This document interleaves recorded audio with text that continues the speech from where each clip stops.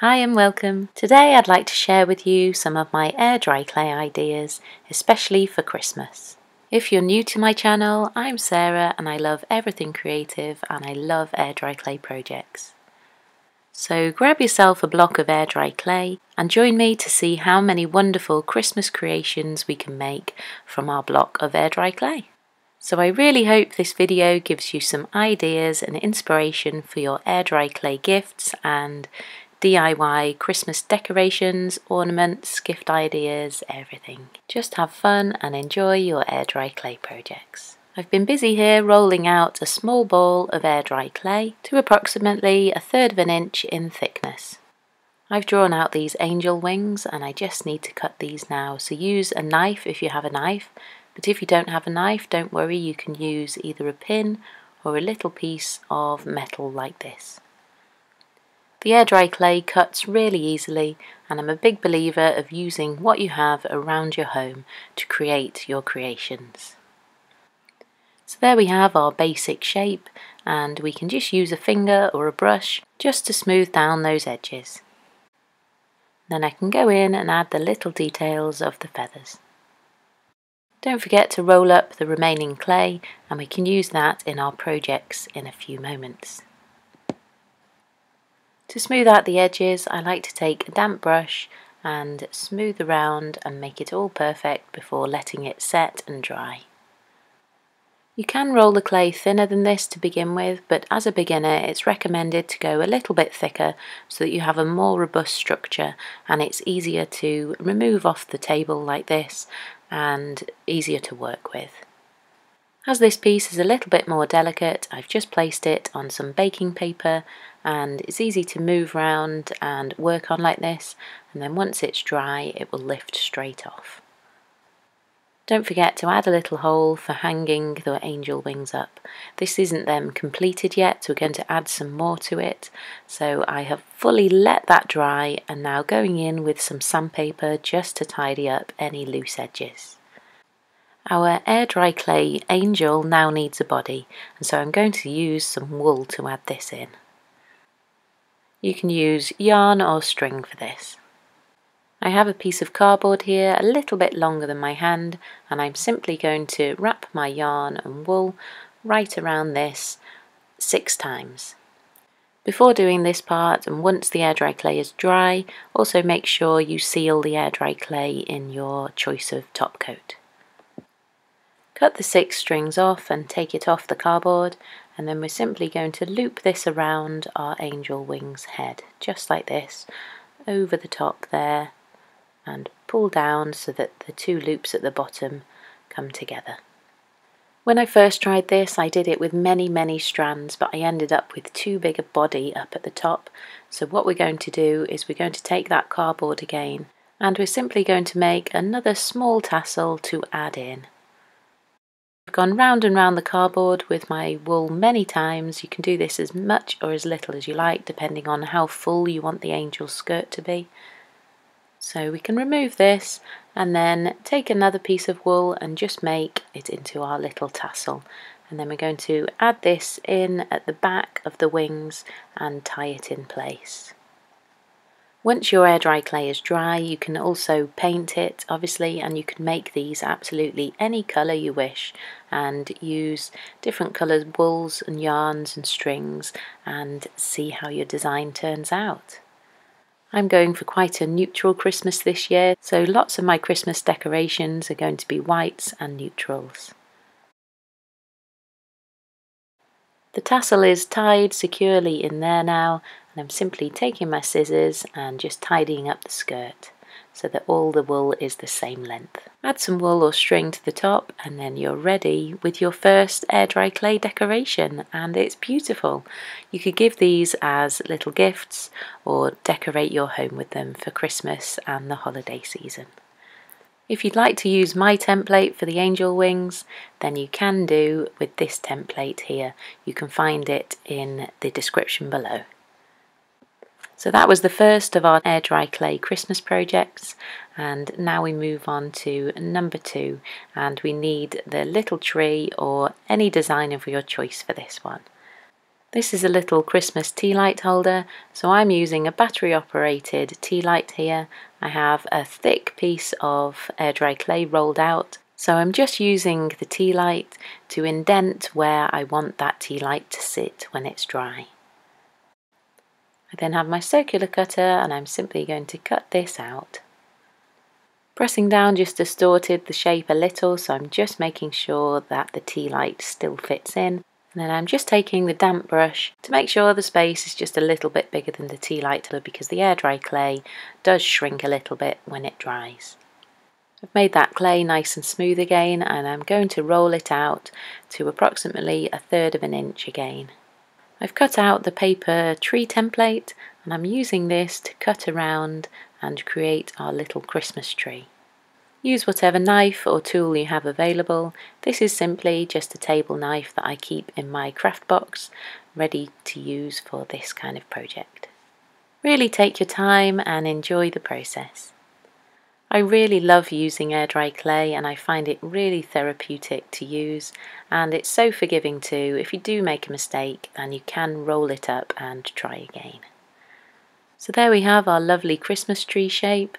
I can use my finger or a paintbrush and we can just tidy up the outsides.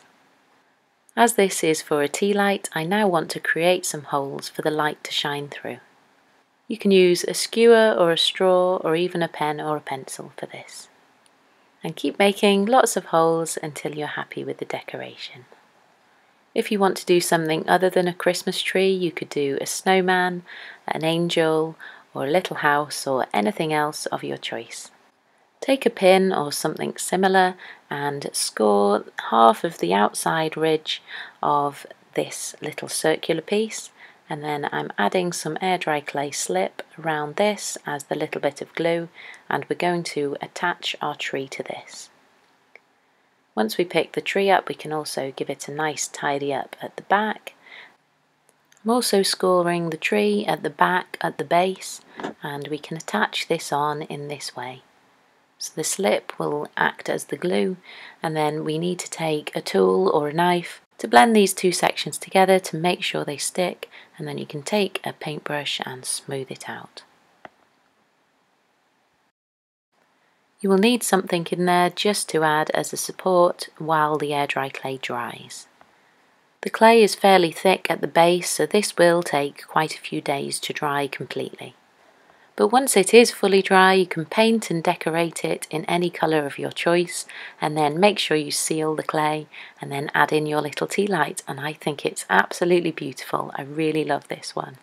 Moving on to our air dry clay Christmas idea 3. I have some stone coloured air dry clay here, but you can obviously use any colour of your choice. And with the little template that you'll also find on the template sheet, we're going to make these cute little bear pins. These make really wonderful Christmas gifts and are great for stocking fillers too. The thicker you cut out your pins, the more durable they will be once they're dry, so that's up to you. These ones are fairly thick, so just cut out your little bears just like this. I have other videos where I make air dry clay pins, and so there's lots of clay pin ideas on those videos too, along with more free printouts too. These are so fun to make, and you really can make so many out of a pack of air dry clay. So it's a really affordable DIY gift idea. And now I'm smoothing out my remaining air dry clay, ready to roll it and make some more little bears out of this clay. The bears are now completely dry, and I have some acrylic paint and a very fine brush, and I'm simply going in with lots of detail. With these I just needed to do 3 coats of the acrylic paint until it built up enough colour. I like to listen to some music, put the TV on and just relax and enjoy painting these. I find painting these air dry clay creations really therapeutic. Leave your little bears to dry, and then you can add some pin backs to the back of them. I like to scuff the back. You can use some sandpaper or an emery board like this. Scuff the back so that the glue adheres much better to that and the clay. I simply then super glue these to the back. Let them dry completely and then you're ready to give your pin a top coat and finish it off so that it's protected. As an alternative, you could also add a little peg on the back of these pins and then they become little Christmas card holders. For these ones I've chosen to use my trusty little bottle of nail varnish. It's a top coat. This one doesn't actually go sticky after it's been on. Lots of people don't like using nail varnish, but I think it's fine, so just use your choice of top coat. Whether that's a spray lacquer, a varnish, or a craft medium like Mod Podge. I sure would love to receive these as a gift. We're now going to make some more air dry clay decorations, and I have rolled the clay out really quite thin for this one, and then I have some cookie cutters and I simply am cutting out lots of discs of the thin clay. Take a skewer and make lots of holes all around the perimeter, just like this. These are really simple and easy Christmas decorations to make, and you can make absolutely loads of them and decorate your tree and your home with them this festive season. Make a hole in the centre and tidy up the edges and then let them dry. Once dry, I'm giving mine a coat of Mod Podge just to make sure that they are sealed. I have some embroidery floss, and so that's what I'm going to create the colour on mine with, but if you have some wool or string you can do the same with this. I've simply tied a big knot on the end and I have an embroidery needle and I'm just going in and out to create a pattern just like this. You could get creative and do some stars, hearts, squares, any other shapes, and put some little holes in and get creative. Add some thread, some string and some wool and see what designs you come up with. All of my air dry clay videos are for inspiration and you can interpret them in whatever way you wish. Once you've gone all the way around and created this pattern, you can tie the string off at the back and then create a loop to let it hang up. I think these are really simple and effective and a great way to decorate your home this Christmas. So I hope you give them a go and make some. Here I have another really simple air dry clay Christmas decoration, a little house. Roll out the clay to a thickness of your choice and then simply cut out your little house shape. And once cut, as always, smooth out your edges. You can personalise all of your clay items, and so we'll do that with this one, and I'm simply adding on the year, and so you can add in this with some little stamps like these. You can personalise them with your family and friends' names as well. Add a little slit at the top for the ribbon and then set them aside to dry. Once dried, you can paint them as you wish with some acrylic paint, and then make sure you seal them and then add some ribbon at the top and they're ready to adorn your tree. You can find this template in the description below as well to create yours, and also in the description below is my link to coffee. Some of you lovely subscribers asked if you could buy me a coffee, then of course you can, and you can use that link in the description below. Your support is appreciated in every shape and form. You can get some great little cutters from the craft store. These are nice little star punches, and so I'm creating a few little pieces with these. If you can't get hold of these, then you can use the little template of the star and cut them out using a knife. From the air dry clay, I've cut out a larger star with a cookie cutter and made 5 skewered holes in the base like this and one at the top, and then I've let it dry, and then I've just gone over with a bit of light sandpaper. Now that it's all smooth, I'm going over with a coat or two of Mod Podge just to seal that clay. You can do all sorts of shapes with your air dry clay, and this is a really simple one with stars.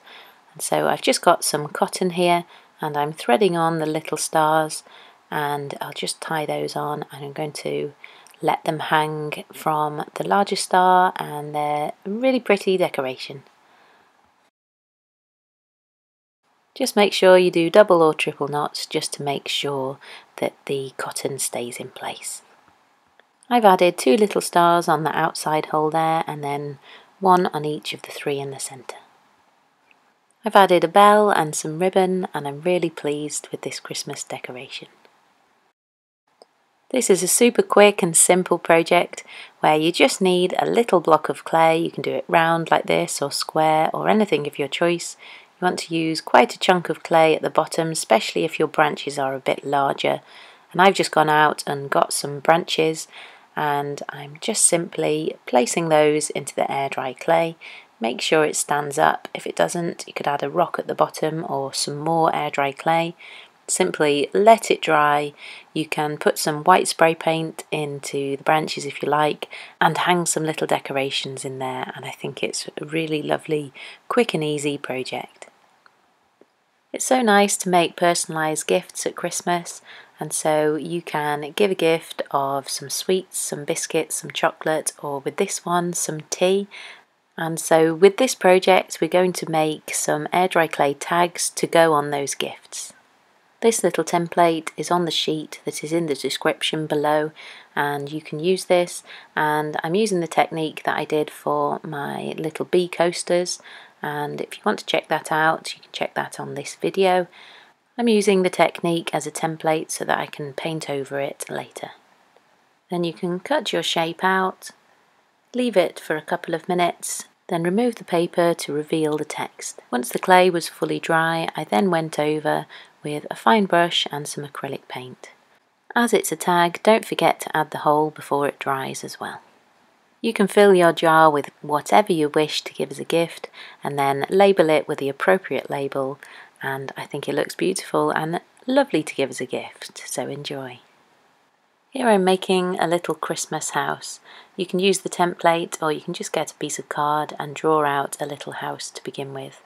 A lot of my subscribers asked if I would make a little house, and so here is a little house vessel which we can use as a little vase to put some holly in or some dried flowers in this Christmas, or a little tea light at the base. Roll out a thick slab of clay and then you simply want to cut out, as we have in the rest of the projects, just cut out your house shape. So here we have the front and the back of our little house, and then out of the front one we can cut out those little windows. Something like a sharp scalpel makes sure that you can get right into the corners and get those little windows out. If you struggle with this bit and it's a little bit too delicate, you can of course leave them all intact and then paint on those little windows at the end. Smooth out with a little bit of water on your finger or on a brush. As I've done my walls quite thin, I like to leave these two to dry at this stage, so I'll dry them fully and come back and make the rest of the walls. I roll my clay out on a smooth, non-porous tile, so once they are fully dry there's nothing for them to stick to and they just slide right off like these have, and then take a bit of sandpaper and smooth all of these down, ready to make the other walls.